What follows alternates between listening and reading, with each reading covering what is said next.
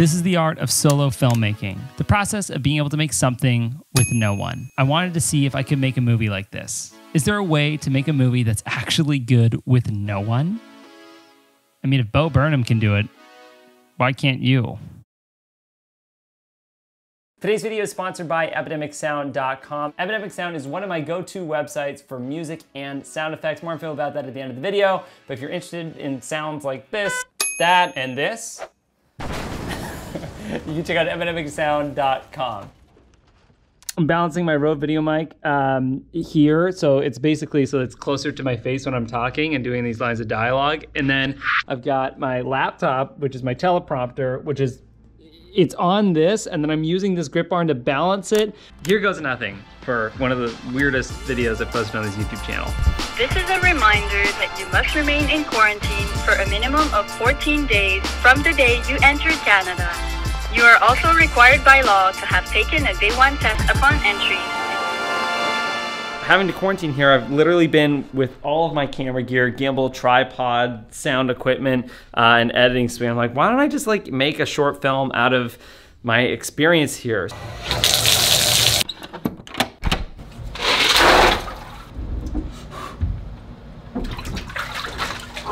So here's been the sort of process of shooting it. Now, with traditional filmmaking, if you have one big bright light, you can do a lot of stuff with it. Mostly you can shape the light, and that's what I ended up doing. So this window here, while super big, bright, and looks really good for like daytime workout stuff, which I did, I really liked to control it. So what I ended up doing, I ended up closing these so that it was just a single sliver of light, which ends up creating something a lot more dramatic. You're getting a lot more shadows. And even when I was filming other things in the room, I would narrow down this little sliver so that it was more controlled lighting. So like this, with this window a lot more narrow, like look how much more dramatic this lighting is. Already we're getting like this nice shadow as opposed to when it's like wide open. Actually, the other cool feature with these blinds is that they have these curtains, which give it a little bit of diffusion and make the light actually a whole lot softer. This is with the diffusion. This is without it. So you can tell there's like a much harsher light on my face right now. Who is this? I shot most of this on my DJI Ronin on top of this travel tripod that I bought. I couldn't afford the Peak Design one, so I ended up getting just this Manfrotto Elements M3, which is super good. We used it for our entire trip to Idaho, and it's lightweight and goes well with this sort of combo. The reason why I put my gimbal on top of the tripod is because here I can actually do a lot of like motor controls. I can also just... This head is so amazing, and if these legs are sort of on an angle or whatever, this will balance itself so it's straight, so I don't have to always make sure my tripod is on a perfectly level surface and go through all that stuff, especially with lower end tripods. It's a lot harder to measure. So I ended up just putting this on top, and then I can have sort of robotic controls. I can do a lot of my own sort of manual controls here, and it gives me a little bit of extra height here so I can get those interesting perspectives while filming. And then this was where most of the magic happened, and was in the editing suite, kind of doing back and forth cuts of being in Idaho. As far as what I shot on my Sony a7S Mark III, and then on a Sigma 24mm at an f1.4, super wide open to get that really like nice shallow depth of field. Again, I just absolutely love that. My sort of cheat code for making stuff look good, which is Cinema's cheat code, like a super wide open aperture and then like just shadowy dark lighting. And between those two things, it really just makes an image look really good. And then I just throw a color grade on there that I use from Bounce Color, and immediately I don't know. I'm super jazzed about how all of this turned out. And it's mostly from minimal lighting. I think all of us overcomplicate lighting a whole heck of a lot. But now with cameras like the Sony a7S Mark III, you can do really incredible stuff because of how high the ISO goes. And you don't need all of the bells and whistles, these big lights and stuff. I actually find as a beginner filmmaker, it's really tough to understand how lighting works. And of course, it's super important to learn all of those nitty-gritty things. I highly recommend just shooting YouTube videos to learn how lighting works. But when it comes to learning pieces of gear and stuff, sometimes you're like overlighting stuff. Sometimes you're not getting the most beautiful image because you've got all of these like mechanical things in the way.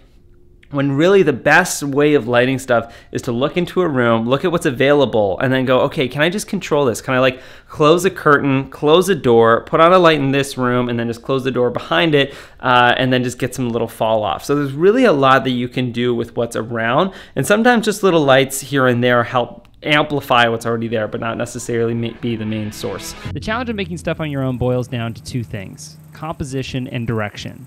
How does it look, and what can you do better? And the answer also boils down to two things. 1, check your framing and audio before filming the main shot. And number 2, stop giving a f about perfection. Hey Zach, how do you feel about tripods?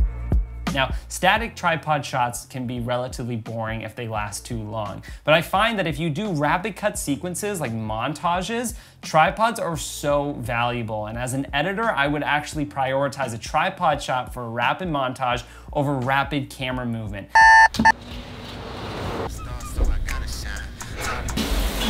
I think right now we live in this era of like cameras moving everywhere super fast, insane montages, but I really like the simplified auditory edit montages that you can do. The next big thing for doing something like this is details. So I gathered as many details as possible within this scenario so you could really feel the environment, which leads me to one of the major points of doing these types of things, which is music and sound effects.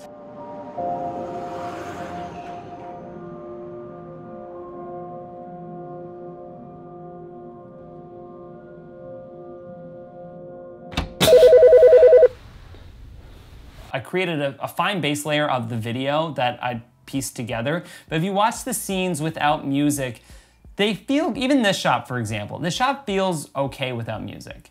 But when I layered in just this very simple, minimal, and it's kind of this Japanese style music that's playing in the back, which creates a soothing vibe. And I have that at the beginning and the end of the film to sort of bookend the story and feeling of the video. And what this ends up doing is it creates a sort of tone for what the room is supposed to feel like. Yeah, I'm just trying to build a routine, but like anything, it just slips through your fingers when you're stuck here, right? My main source of music for this whole video was Epidemic Sound, and what I love about their platform is, unlike most music websites where I'm literally skimming for hours to look for tracks, I know the tune that I'm wanting, and it's as easy as finding a track that sounds somewhat similar and then hand selecting a stem from that music track and putting it into my video. Far too many videos, I think, have way too many orchestrated elements playing off in the background with way too many layers, so hence why I prioritized Epidemic Sound for this. I also liked it because within the same search browser, I can go in and search for sound effects, which were key, super clutch for this video. There were so many sounds that just didn't work within the video, from hanging up the phone, getting a loud phone call. And sound effects were really the key element to editing this. So these sounds were really able to amplify my scenario, where I was at, and can really take the scene to the next level. I've been using Epidemic Sound since the beginning of my YouTube career, and it has been game-changing for my creativity. If you guys want, you can get a free 1-month trial to Epidemic Sound by hitting a link in the description below. Have fun! So if you're filming by yourself and you're wanting the shots to look good and you want to get something that's worthwhile filming, try and figure out what your shot is going to be beforehand. If you're shooting by yourself in, let's say, a tripod, get diverse shots that can kind of cut together to put together a story. So rather than doing a shot of you walking, that's one big wide shot, one's if you were to cut that into a couple different shots. So one that's a wide, then one that kind of goes to an expression shot, and then a close-up of a hand. Treat how you're filming yourself as if you were treating on how you're filming a regular old sequence. You would get multiple angles. The only difference is you're filming yourself for it. And there's different mechanisms and ways you can do it. Sometimes I'll put my camera on my gimbal and then just shoot selfie type stuff with that, which ends up looking pretty cool. I love filming on my gimbal because A, I can just kind of do selfie type shots. I can pull the legs out on the base part and then just let it set down on the ground. I can even do these cool tracking modes shot. A gimbal tool is a very useful tool for the modern vlogger and film creator. And the great thing about it too is, let's say you do have someone to hold the camera, you can give them a quick tutorial on how to gather a shot, being like, hey, keep me very centered. You pop the camera in slow motion, and I've been able to get everyone from my friends, my girlfriend, to my sister to be able to catch shots on my gimbal that looks super cool. And actually a quick lesson on videography doesn't take too long to give to someone, so long as you're not afraid of them like running away with your camera or dropping it.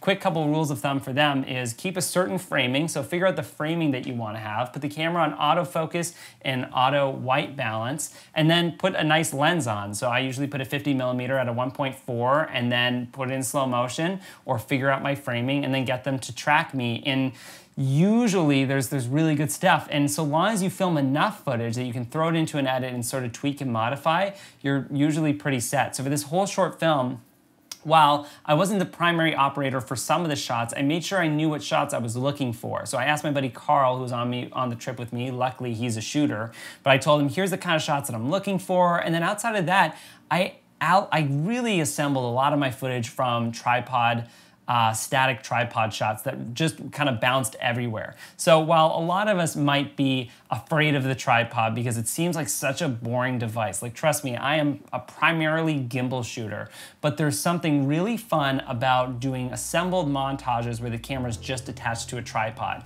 Consider that when it comes to making like cool cinematic movies of yourself, the major players of the game are lighting, lenses, obviously story, but more importantly than story, it's the motivation. So what is your motive behind this? And that's about it. And then the major one for me was sound effects and sound design to really hammer home the essence of what I was creating so the audience felt immersed in it. So that's it, folks. Thank you so much for watching this. If you guys have not taken a look at my sort of one-man band short film that I shot together, you can take a look at it. I had so much fun doing this. Like when I started out making movies, this is how I started doing them. I literally would lock myself in my parents' like spare bedroom at their house and just go, okay, I'm making a movie, I don't know what it is. I would literally go to a garage sale beforehand, buy like an old radio and be like, okay, we're making something out of this. I'd choose a theme and then just start shooting. And that's what this one sort of assembled to be. I had no concept truly what I was gonna do other than the fact that I'm in this quarantine. I'm gonna make a movie around that. And then the story just sort of started to assemble as I was filming. So while some of us might feel a little intimidated by perhaps writing a story, coming up with a concept, making that video that's gonna become super trendy, sometimes just starting, pressing record on the camera and starting to just gather stuff together becomes the best formula for execution. And I've done this on plenty of projects where just on the whim, you start seeing the stuff start to piece together in a frame and you go, this is the story now. Because you start to see a character. When you're writing it all down, it's tough to start to formulate anything when there's no color grade attached to it, when there's no footage, character, nothing. And so sometimes just shooting a proof of concept for yourself to work off of can be so inspiring. So that's it. Thanks for watching. And yeah, I hope you guys gain a little bit out of this. I had so much fun piecing together. Please take a look at the short film. I really put a lot of time and effort into it. And having your support means the whole world to me. Okay. Love you guys. Goodbye.